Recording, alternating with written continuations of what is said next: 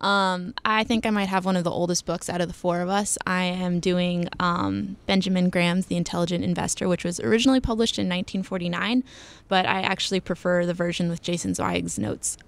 It provides a lot of extra insight.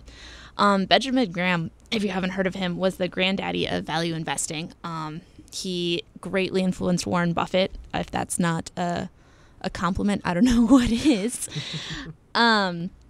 And it's something, the things that you read in his book are things that you hear from the Motley Fool all the time, right? Invest in companies for the long term because you believe in them. Buy companies that you've done your homework on because the market's going to take wild swings, and the companies that are really going to last are the ones that will really last. I know that sounds circular, but it's true.